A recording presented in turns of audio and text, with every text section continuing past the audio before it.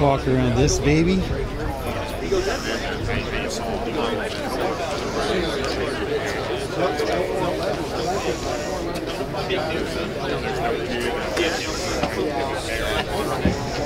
You gotta say that the coolest thing is Paige's Drinking StepDad Edition badge. So he went crazy on this car. I was telling my brother-in-law, he's got something about it, he's got it back, I'm like, he's still bearing everything out. He just had to redo the whole rear because of that, all the bullshit going out. So I was like, just go for a bearing, and you don't have to worry about that anymore.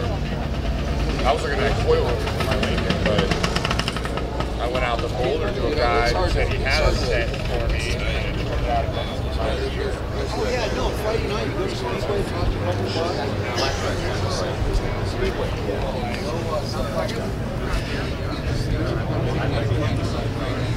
Looks like they did the exhaust pretty close too. It's airbagged.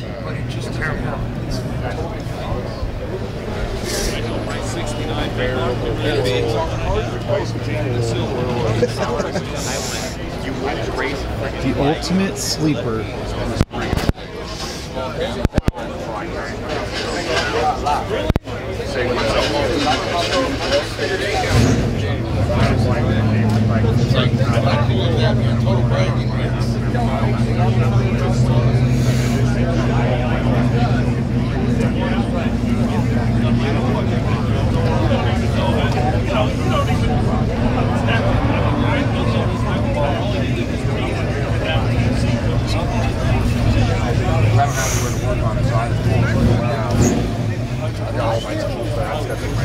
So this is a what year? It's a 74. A 74 Ford LTD. Ford Brougham LTD edition. Brougham, and that's because the Broughams had the leather tops, right? They had the more luxury amenities, like a cigarette lighter. I don't know.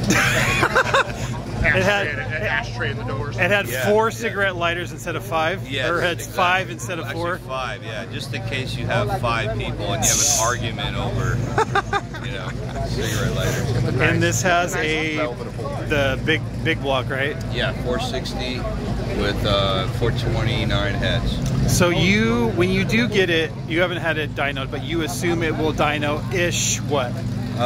The motor dynoed at 650, so I'm guessing, I'm going to say 500 to the wheel. Okay. So, and with this thing, I mean, it still grossome. You can get on it, you can stab it, it'll light up the tires.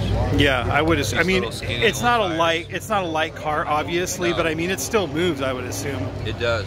It does, and it scoots. It really does. Yeah. It gets to a point where you're kind of questioning yourself at that point. You're not wondering if the car can handle it. You're wondering if you can handle it. You're wondering if it's going to stop?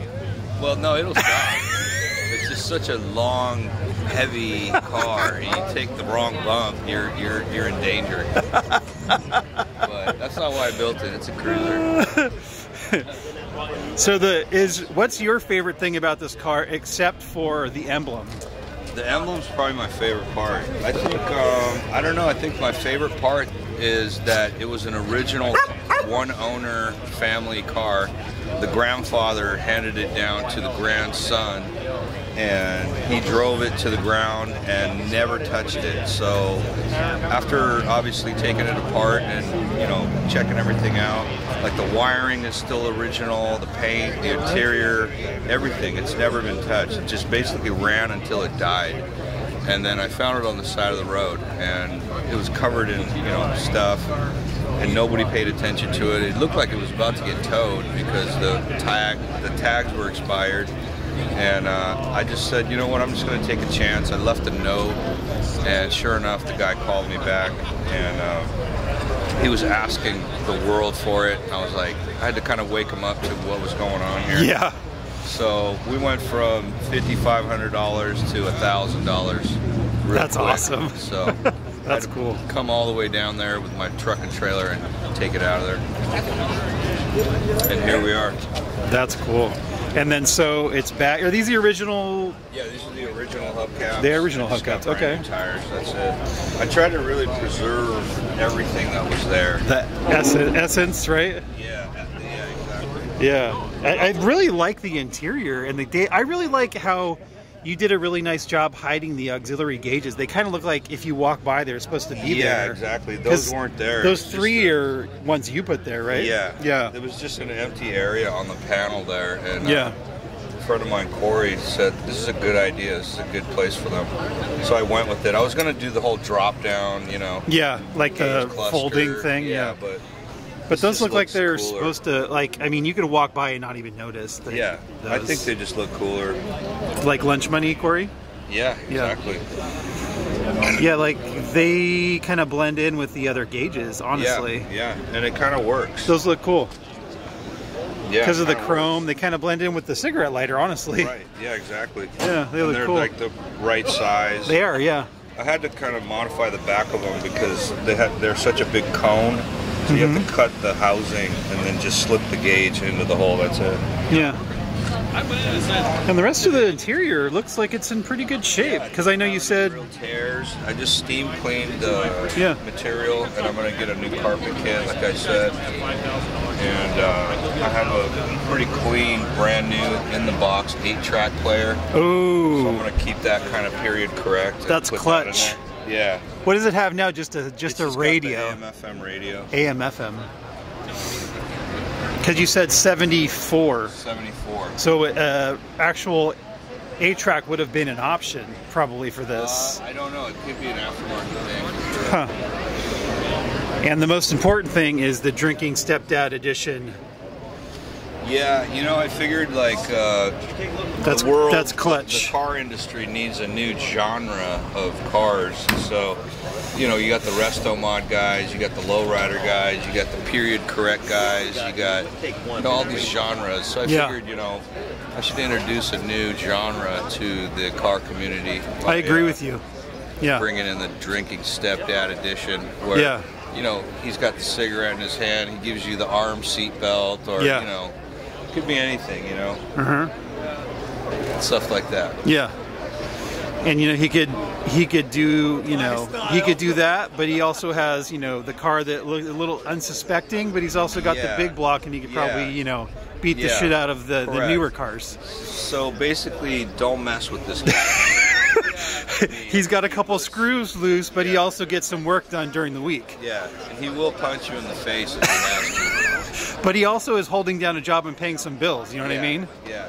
He's a nice gentleman, but, you know, again. See, I feel like he might have been here also. Yeah, there were signs of him drinking a couple pints, maybe. Oh, man.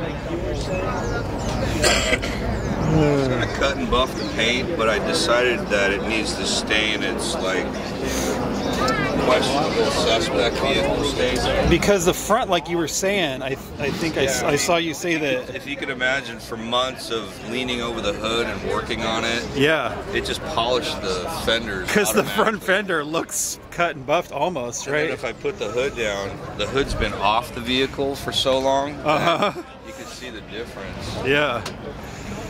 Oh wow.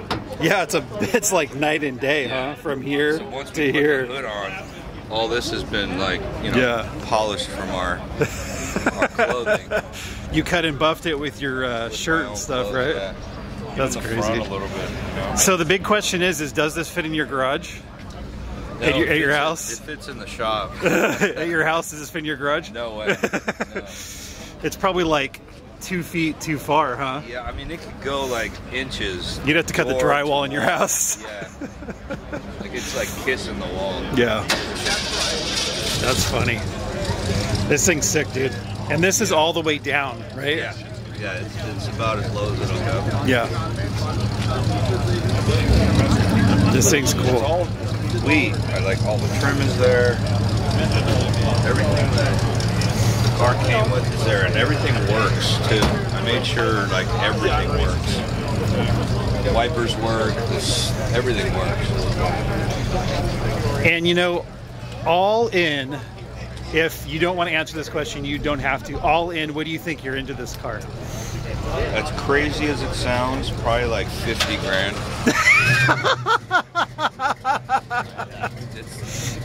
They nickel and dimes you. I mean, yeah. Like, you know, the hydro boost, the air ride, the exhaust. But this is what's funny, and you already know where I'm going with this. Somebody could spend $150,000 and they're not going to get as much attention as you're going to get in a parking lot at a car show with this. That was my whole intention too, is kind of like, I like to go against the grain. Yeah. I like to build stuff and bring stuff out that you're kind of like, well, that's actually kind of cool. Yeah. If you think about it, this was sitting on the side of the road and nobody cared for it. Yeah. Now that I got it out and people are starting to see it, I already sold it to somebody in New Hampshire. Yeah. So it kind of got my vision out there to where people go, okay, I get it. Yeah. I see where you're going with this. Yeah.